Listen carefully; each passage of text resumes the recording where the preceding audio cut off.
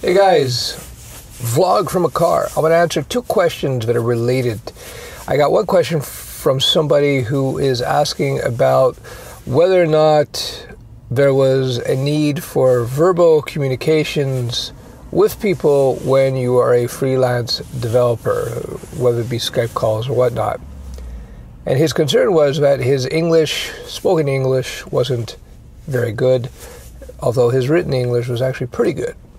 And I had another person from, I believe it was Kosovo, who asked about how to get jobs outside of Kosovo so that he can make more money. He said that in the country, it's hard to make good money as a developer, but when he had a job outside of the country, he made good money. So he wanted to know, how do you get more jobs outside of your country of origin? And I guess his first language is not English either. The quick answer is you got to become a better speaker in English. You have to be able to read and write and, of course, speak in English.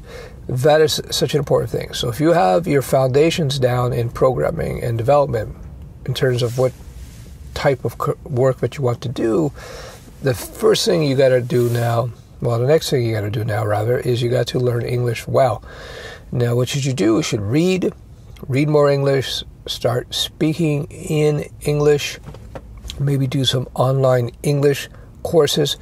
That is the biggest problem that foreign programmers, foreign to English-speaking countries. If your spoken language or your language is, your secondary language is English, or you don't know English, especially if you want to get work abroad, meaning outside of your country, in English-speaking countries, you have to learn that language. It's so important. It's much more important than learning some framework. It's much more important than learning a new language. Learn English, and that's huge. So one way to learn English is to watch English-based courses and speak along with the speaker as they're teaching you how to code, or watch TV, etc., etc., etc.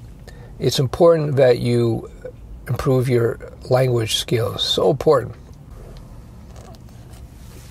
So this brings me back to a broader subject. I've noticed over the last year and a half that I've been back active on YouTube that most of the people are here to learn how to code to get a job. They're learning how to code to become a freelancer. They're learning how to code to start a business. And that kind of makes sense. And I'm right there with you because that's the reason I learned how to code. I learned how to code so that I could use the power of coding to express my ideas. And I was, as you may or may not know, my first business had nothing to do with technology. So it was a tool set for me. And it's a great tool set today, just as it was back then. And I think actually every business student, everybody in business should learn to code. And in fact, I was talking to a professor just last week, it was earlier this week, excuse me, and he teaches business, entrepreneurship, etc., in a college down in New York, I believe it is. And he was saying the same thing. He said everybody should learn at least the basics of coding, HTML, CSS, a little programming, maybe JavaScript, maybe a little PHP, maybe server-side, just a little bit, because it opens up your mind to how software is put together, how these systems are put together. And especially if you're entrepreneurial, this is like a golden age, if you will, to be an entrepreneur, in the sense that you have unlimited access to information, unlimited access to markets. It's so easy to get information now compared to what it was pre-web. It's unbelievable, or pre-Google, really. And with social media, with sites like YouTube, with Facebook, etc., it's so easy to get access to a large number of people. This is unprecedented in history. It hasn't happened before. So it's a great opportunity for entrepreneurs, but entrepreneurs, to be able to fully leverage all these tools, all these great things, you really should know at least a little bit about coding.